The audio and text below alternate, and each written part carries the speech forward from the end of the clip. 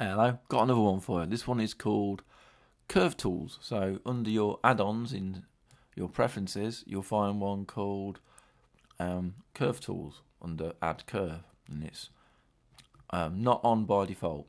We're in Blender 2.82 by the way. So we switch it on, and I've turned off the cursor because it's annoying. So over in here, I've turned off. Select this guy here. What have I turned off? I can't remember now. Now, if I go into edit, there we go. I've turned off handles and I've turned off normals. This is an interesting thing, by the way. This displays differently depending if you're inside an object or outside, which is a bit annoying, but there you go. So I've turned off handles and normals so you don't get them little jittery lines all over the place. Anyway, you've come in to find out what the heck we're doing. So, in Studio Max, you have really good tools for adding fillets and chamfers. And in Blender, by default, you don't, but you do now. So, if I select two of these little points here, and I go over to fillet, and I open up my fillet size, I can change the size of my fillets, just like I'm inside Max. Guess who's a happy boy? That'll be me then. So that's cool, but we can also do chamfers. So if I go and select these two here, and I go and say fillet again, it's going to do a fillet and go wrong. So if I reduce the fillet down to a small size, change it to chamfer, you can see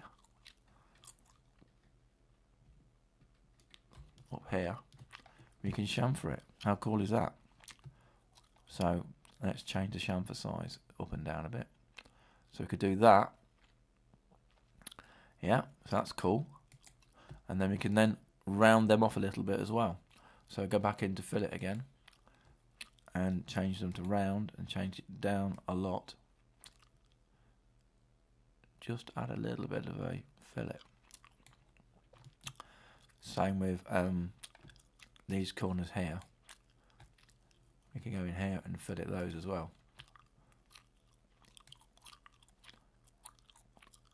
And then we can go and chamfer this one. So it would do a fillet, but we're not going to do a fillet. We're going to do a chamfer.